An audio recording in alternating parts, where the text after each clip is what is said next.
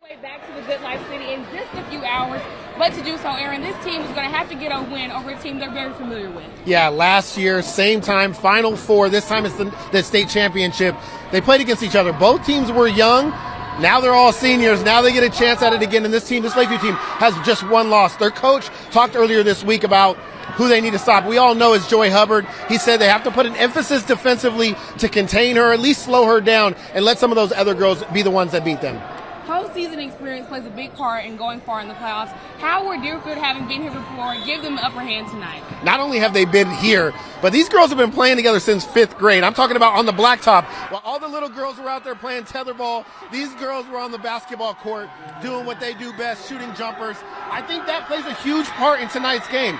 Their cohesiveness, their know of each other, knowing where they're going to be on the floor, it's a huge part of basketball in general, and the communication, and coach has done a good job gathering them all together. Murphy Ray, Gabby Harris, Joy Hubbard, the 3 seniors. I look for them to lead the way, and hopefully, again, we're bringing the state title back to the Good Life City. I can't wait. Somebody's got to go back-to-back.